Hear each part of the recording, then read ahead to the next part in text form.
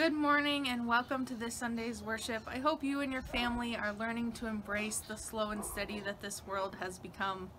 Today we've decided to start things off a little differently. We're going to do a children's story, that's why you're seeing me here, and then Tracy's going to come on, deliver the scripture and her wonderful message.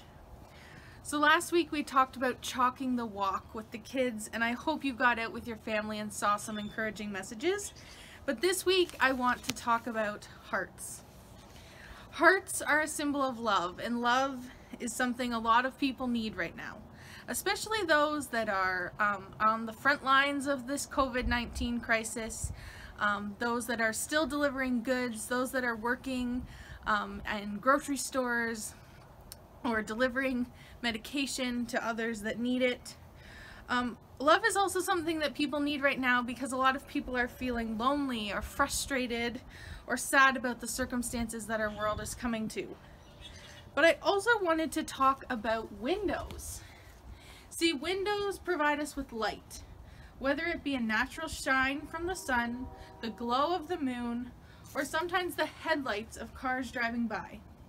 Another source of light in our lives is Jesus. He is the light of our lives as Christians and the person we turn to in times of darkness.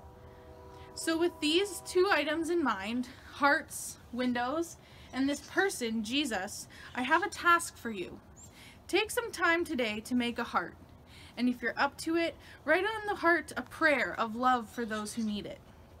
Then take that heart and hang it in the window so that together you can create a symbol of both love and light in your home, but also for everyone that's passing by.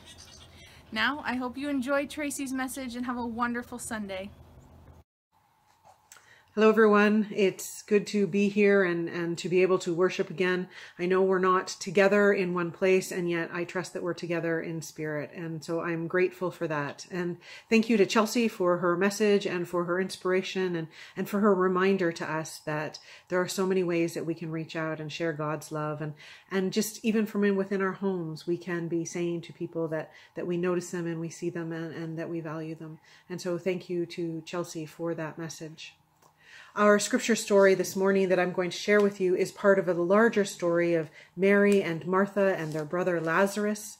And in chapter 11 of John's Gospel, Lazarus has died, and it has been 4 days since his death when Jesus arrives.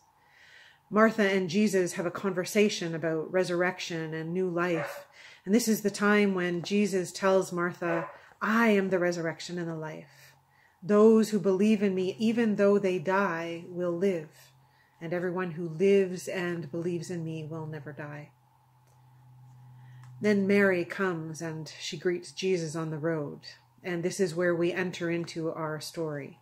I'm reading to you from chapter 11 of John's Gospel, verses 32 to 44.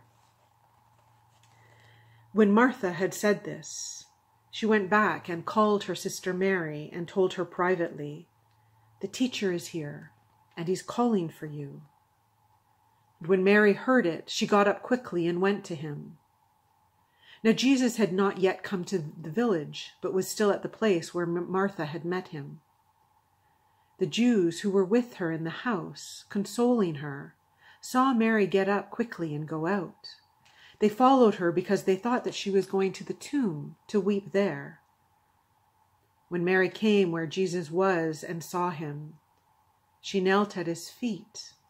She said to him, "Lord, if you had been here, my brother would not have died." When Jesus saw her weeping, and the Jews who came with her also weeping, he was greatly disturbed in spirit and deeply moved. Jesus said, "Where have you laid him?" They said to him, "Lord, come and see." Jesus began to weep. So the Jews said, "See how he loved him?" But some of them said, "Could not he who opened the eyes of the blind man have kept this man from dying?" Then Jesus, again greatly disturbed, came to the tomb. It was a cave, and a stone was lying against it. Jesus said, "Take away the stone." Martha, the sister of the dead man, said to him, Lord, there is a stench, because he has been dead for 4 days. Jesus said to her, Did I not tell you that if you believed, you would see the glory of God? So they took away the stone, and Jesus looked up and said, Father, I thank you for having heard me. I know that you always hear me, but I have said this for the sake of the crowd standing here, so that they may believe that you sent me. When Jesus had said this, he cried out with a loud voice, Lazarus, come out! The dead man came out, his hands and feet bound with strips of cloth, and his face wrapped in a cloth. Jesus said to them, Unbind him and let him go. This is the word of God for us today. It's not difficult for us to imagine the scene in the reading that we shared this morning. We know it all too well. Mary and Martha, surrounded by family and friends, filled with grief at the loss of their brother. Tears, uncertainty, accusation, desperation, the very real experiences of grief lived out for us in this gospel story. The very real experiences of grief lived out in our lives, and each of us feeling it in our own way. I know that some of you are grieving the loss of loved ones, a grief that is so all-consuming at times. Some are grieving the loss of health, the loss that comes with change. At this time in our world in particular, grief is being felt in many, many ways. People are grieving the loss of jobs, stability, financial security. People are grieving the loss of connections and social gatherings, those cuddles with grandchildren and the chats with the neighbors. The loss of dreams that have had to be changed, of goals and plans that are needing to be redefined. The loss of a familiar way of life that had become comfortable. And while some of us might struggle to name what we are experiencing as grief, a recent article in the Harvard Business Review referenced a renowned grief expert, David Kessler. Kessler talked about the reality that in the midst of this COVID-19 pandemic, many of us are grieving, as individuals and collectively. It's important for us to name our grief, to not apologize for it, or minimize it, or rationalize it away, but to name those things which we have lost. Researchers teach us that when we name our grief out loud, it takes some of the power away. It gives us a new place to begin and expression for what we're feeling. So today I ask you, what are you grieving?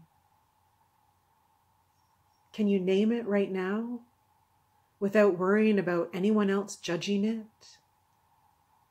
Without belittling what you're feeling because you think maybe it's not, or maybe it's minimal compared to what others are experiencing?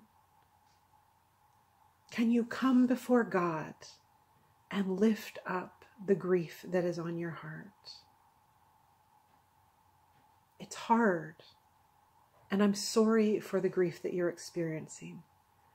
And I pray that in this grief you feel God's presence as you continue to turn to God and share your thoughts and your feelings and all of the things that are happening for you right now. As we learn in our gospel lesson this morning, in the face of grief, grief for his friend, grief for the community of which he was a part, Jesus wept. Jesus wept. And I trust that today, Jesus weeps with us too. That as we name our grief we have, as we experience so many different emotions right now, God in Christ weeps with us and weeps for us. the one who knows us and loves us and is always with us, shares in our grief. And as we also learn from our gospel story, Jesus did not stop with the grief. Jesus wasn't done. He knew that there was something more transformational than grief and loss and death. We remember from our reading that Jesus called Lazarus to come out. And in the same ways, he calls us too, calling us from our dark places, calling us in our grief, and calling us into new life. That new life might look different for each of us. And today we might not know or even begin to imagine what that new life looks like. Some of you may be discovering it already as you find new life in the ways you reach out to others or spending time with a loved one. As you spend time recalling treasured memories or being intentional about prayer or doing things that bring peace to your soul. Some of you may still be listening for that voice, longing for that voice that calls you out, anticipating what shape new life might take for you. In difficult times, in times of change and uncertainty and loss, it's so important for us to name our grief and recognize the loss. And yet we don't leave it at that. We lift our eyes and search for those resurrection moments in our midst. We move into new life, trusting that the one who calls us will meet us there. Friends, we are Easter people. We are people who believe in the power of resurrection, in God's ability to bring new life. We are people who trust that life is always more powerful than death, and that in God there is always hope this day and every day. My prayer for you is that wherever you might be, that you might encounter the God of new life, the God of transformation and love, who will meet you right where you are at. My prayer for you is that new life will be yours in your homes, in your workplaces, in this experience that we are all in together, that you might trust in the power of God's love and know beyond a doubt that God is with you. May it be so. May it be so. Amen. At this time, I invite you to join me in prayer. Creating One, we come to you now from our various homes and spaces, and yet still in community as your people and as your church. We come in this unfamiliar way, and yet so thankful that no matter where we are, we can worship. God, you know the grief we are experiencing, each in our own way. The times are uncertain, and that causes anxiety, concern, fear. Yet you, O God, you call us out. You invite us into new life and into hope, not only for ourselves, but for our world. Continue to call us, O God, and help us to listen. God, so many prayers on our minds and our hearts. And today we pray for business owners who are trying to retain their staff and find ways to carry on. We pray for educators who want to reach out to their students, but who are uncertain what that looks like.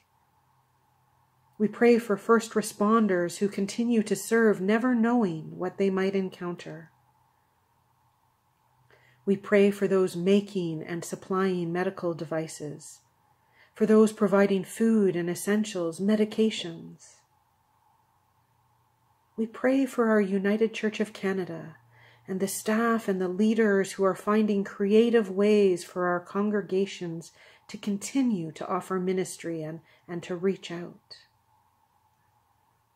We pray for all those who are risking themselves as they provide care and wisdom and compassion. We pray for one another. We pray for our families and our friends. We pray that we might continue to turn to you, to find hope in your presence, and to live in response to your love. And we pray as Jesus taught us to pray, saying, Our Father, who art in heaven, hallowed be thy name. Thy kingdom come, thy will be done, on earth as it is in heaven. Give us this day our daily bread, and forgive us our trespasses, as we forgive those who trespass against us. And lead us not into temptation, but deliver us from evil. For thine is the kingdom, and the power, and the glory, forever and ever. Amen.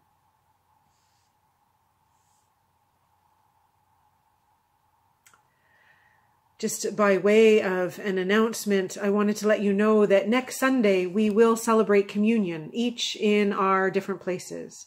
We'll provide you with more detail closer to that time.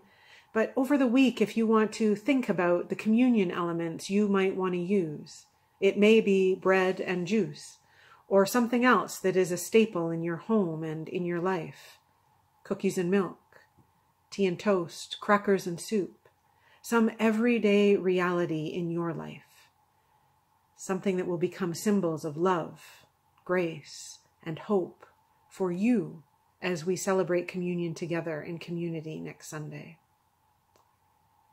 I pray that you are safe, that you are well, that if you need assistance, you will reach out by email to the church, to me personally, through phone, to a friend. There are so many people who are wanting to be supportive. My prayer for you as you go into God's world, even if that is in God's world in your own home, that you may know the deep love God has for you, that you may trust in God's presence, and that you might live in peace. Amen. This morning we will continue to worship with the beautiful music that is offered by Susan and by Avery.